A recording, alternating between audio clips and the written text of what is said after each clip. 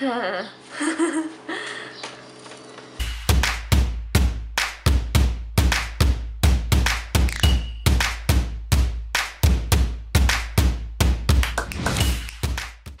my dudes, I'm Jem and welcome to my nonsense video. For today's video, we are going to talk about IELTS.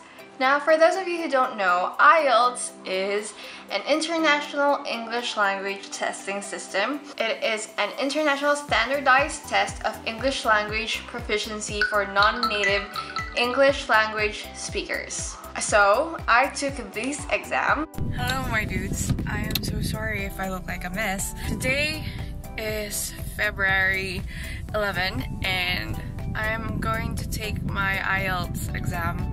So, my IELTS speaking exam to be exact, so I'm nervous, but let's do this. Today is February 14, 2019 and I just got home from taking my IELTS exam. I took my reading, writing, and listening exam today, and I hope I did well. And a few days ago, I got my result. My result was sent to me by IDP Philippines, and this is my IELTS test report form, and I got an overall band of 7, which is, I think, good. At the back of this test report form, there's the explanation of what the bands are. So since I got a band 7, I am apparently a good user. Passing score is a band of 5, which is a modest user. So yes, if you want to study or work on English-based countries, you have to take this exam. Since I wanted to study abroad, I did. Now there are 2 kinds of IELTS. One is general training, if you are planning to work, and one is academic, which is the one I took if you want to study. Now there are 4 parts in this test. Now speaking is done on a separate day, or it can be on the same day but on a different time. Unlike with the listening, reading, and writing, it is all done in 3 hours, or almost 3 hours anyway. Now there is also different scores on those different tests, and it will be added, and that will be your overall band, which is mine is 7. So my individual scores on each of these is I got listening on 8.5, reading 7.5, writing is 6.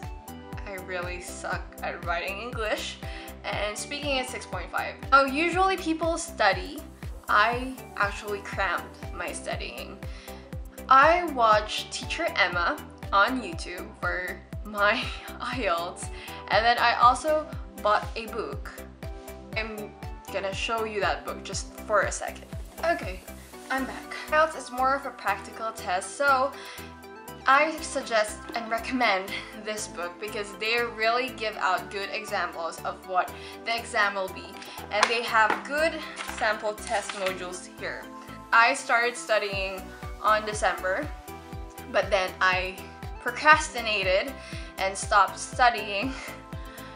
I also got injured for 2 weeks and I didn't study a single thing during that time. A week before my speaking exam and my reading, writing, and listening exam, that's when I started to study because procrastination, yeah. But it helped. I mean, I passed. So during the speaking exam, I kind of got really nervous.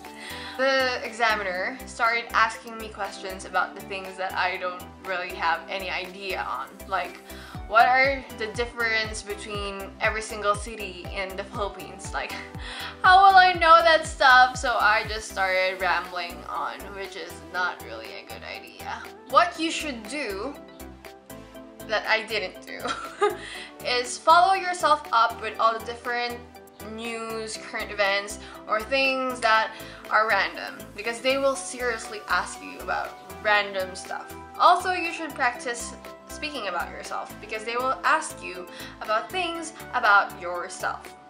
On to the listening part. Now I suggest that you clean your ears before your IELTS exam. Although there is headphones for it, but sometimes they talk so fast and sometimes the accent is just too thick that you are having a hard time understanding it. So clean your ears and try to focus, because you will answer questions about the things that you listen to.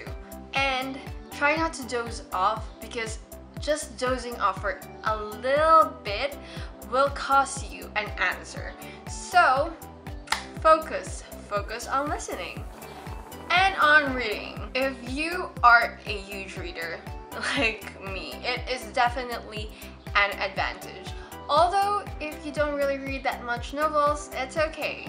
Just try to skim it. Skimming is the answer to this. You have 45 minutes to 1 hour to read long paragraphs, and I mean long. So what I did was read the questions first and then try to find the answers, skimming through the paragraphs. And I got a 7.5, so it worked for me, but yeah. And now on to writing.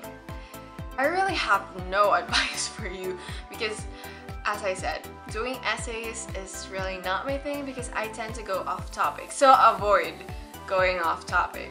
Just try to focus on the topic that you are given and try to maximize words as much as possible, because there are 2 essays on the writing part. You have to do an essay for about 150 words and a second essay is about 250 words, and then don't count because that will take your time. Just continue writing, and then when you're finished, if you have the time, then go on counting, because it will really take up your time. You have to write an essay, you have to write 2 essays for just an hour. Also, don't drink water before the exam, and go to the comfort room before the exam, because once the exam starts, it will just go on flowing directly. There will be no pauses or anything. There will be no short breaks where you can go to the toilet, so you have to do everything before the exam. And even though you can bring water inside, don't bring water, because that will just make you want to pee. I guess that's it for this video. If you do like this video, please give it a like and subscribe to my channel for more nonsense content from me.